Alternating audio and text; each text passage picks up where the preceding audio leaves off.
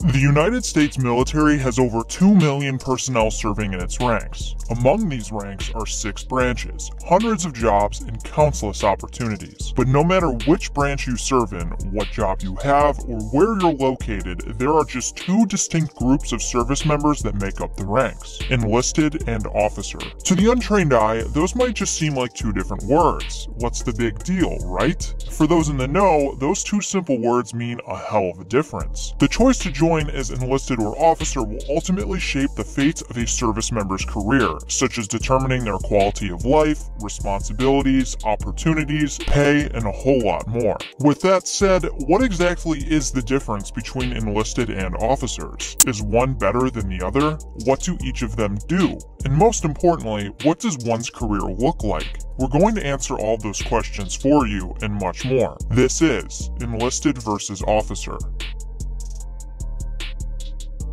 Let's kick things off with the basics. In a nutshell, enlisted personnel are the backbone of the US military and make up approximately 80% of its ranks. Officers, on the other hand, can be viewed as the managers or leaders and make up 20% of the US military. Another way of putting it is the officers are like the CEOs and department heads of a corporation making decisions, and the enlisted are the supervisors and workers who carry out those decisions. This isn't to say that enlisted personnel don't lead, quite the contrary. Remember, they are the backbone of the military. Both enlisted personnel and officers have their own unique ranks of hierarchy, which are used to indicate their level of seniority, leadership, and responsibility. These ranks are associated with a pay grade. These pay grades all have a letter followed by a number. Like what we do and want to support us? Go check us out on Patreon. We've got several tiers, each with some pretty cool benefits. Go to patreon.com/general discharge. Links in the description. The letters are E for enlisted, W for warrant officer, and O for commissioned officers. The numbers go from E1 to E9, W1 to W5, and O1 to O10 respectively. Obviously, the higher the number, the higher the rank. But here's where things get a bit complicated.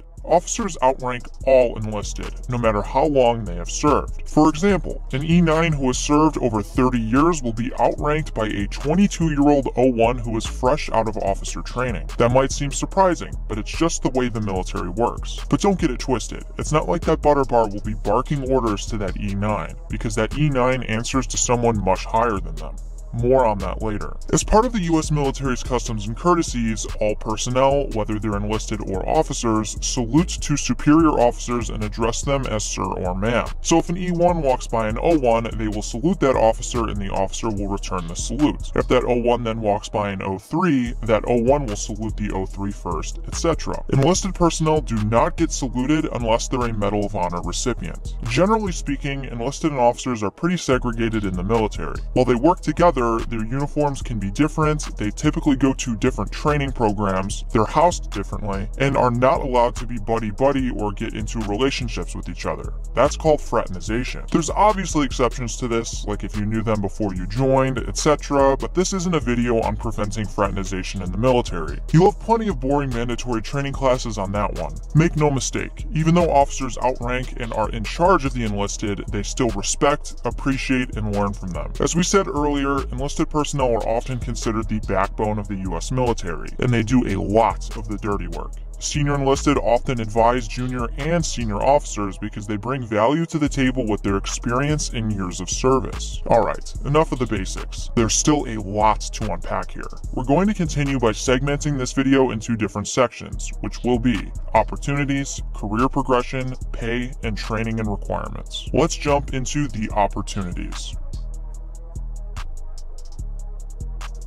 The decision to go enlisted or officer will affect your career path and opportunities you'll have during your service. While you can always enlist first and become an officer later, this is called a Mustang, that choice will still inevitably change your path. As we briefly mentioned before, officers are like managers and enlisted are like the workers. In other words, enlisted personnel have specialties and perform specific job functions, whereas officers manage those enlisted personnel and plan missions, provide orders, and assign tasks. Additionally, enlisted personnel personnel will have plenty of opportunities to fine-tune their skills and become subject matter experts in their specialties, while also fitting in leadership roles and responsibilities. Officers will also receive plenty of leadership training and experience to better prepare them to lead larger bodies of personnel. We'll touch on this in more detail later in the video, but generally speaking, with limited exceptions, all officers are required to have a bachelor's degree or higher to receive a commission. Enlisted personnel, on the other hand, are not, though plenty may still have bachelor's and/or master's degrees.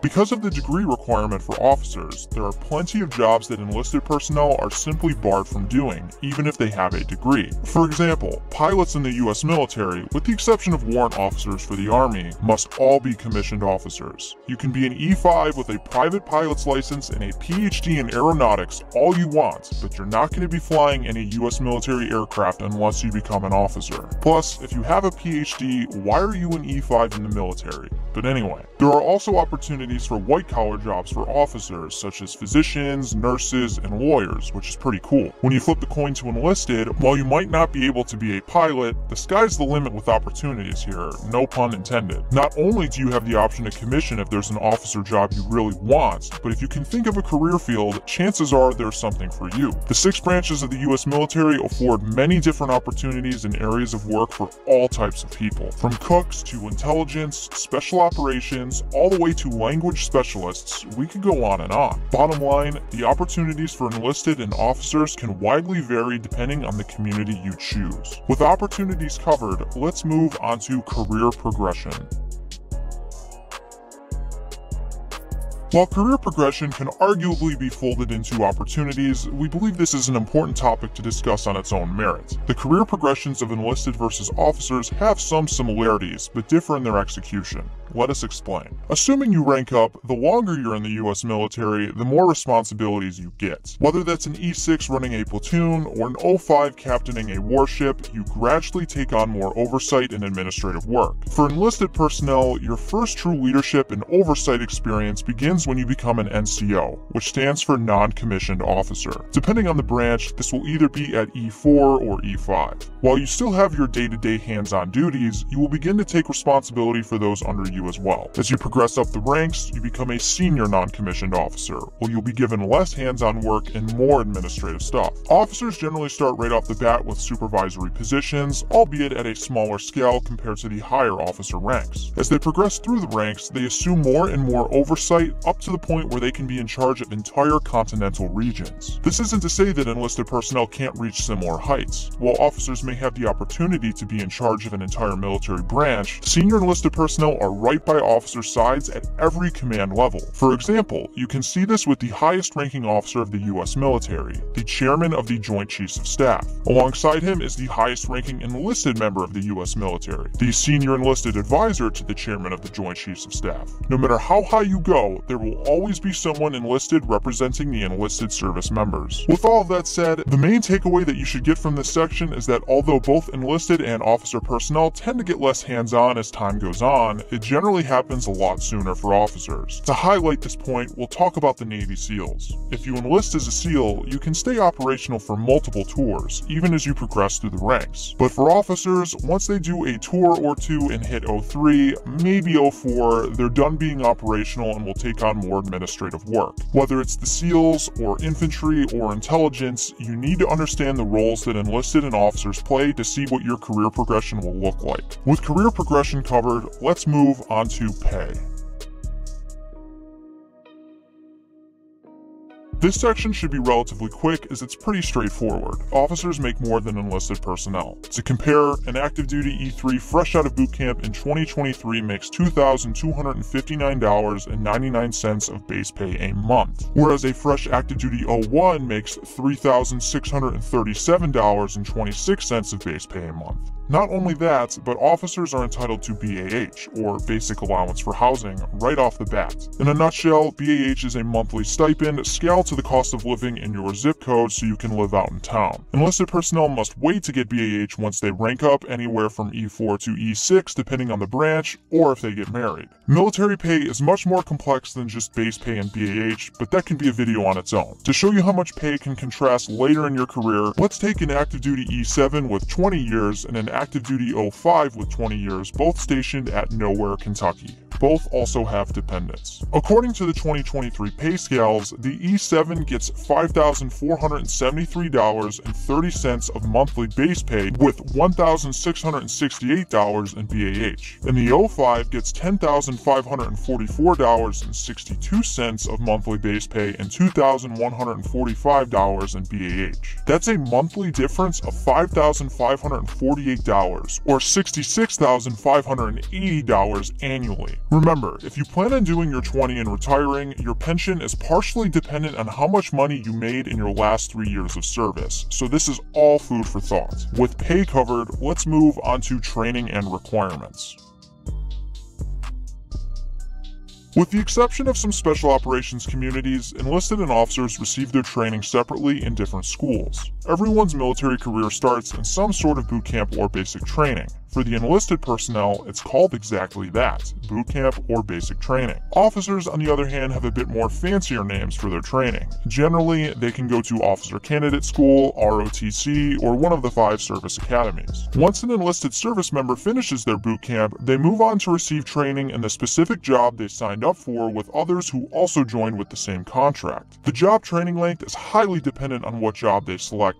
Some schools can be a couple months, where some can be several years. The same goes for officers, albeit they are also taught how to lead in the specific capacity they will be serving in. The length of their training pipelines are also dependent on the career field they choose, as a pilot's training will be completely different from an infantry officer's training. As far as the requirements go, we touched on it briefly earlier, but to reiterate, enlisted personnel do not require any sort of college degree. They just need a high school diploma or GED with some college credits, whereas officers must have a bachelor's degree to commission. There are exceptions to this rule, and there are also warrant officers, but again, we're not going to touch on them here. Additionally, the job you choose will depend on other requirements like security clearances, physical standards, and medical standards. At the end of the day, just understand that joining as an officer will be more competitive in any aspect of the military compared to enlisting. This is due to the fact that there are less billets for officers than there are for enlisted, and more is expected out of officers. If the stars align and you're not precluded,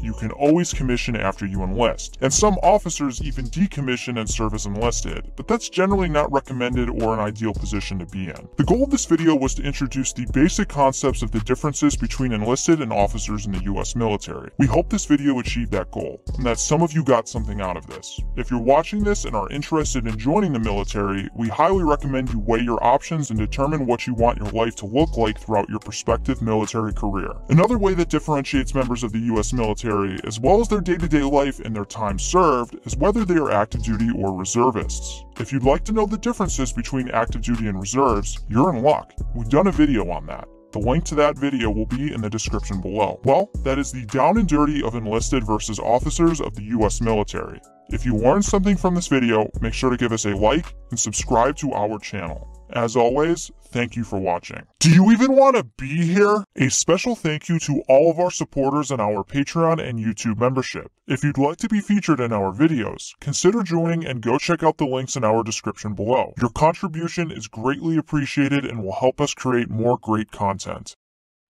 All your friends are subscribing to General Discharge, and you don't even want to be here.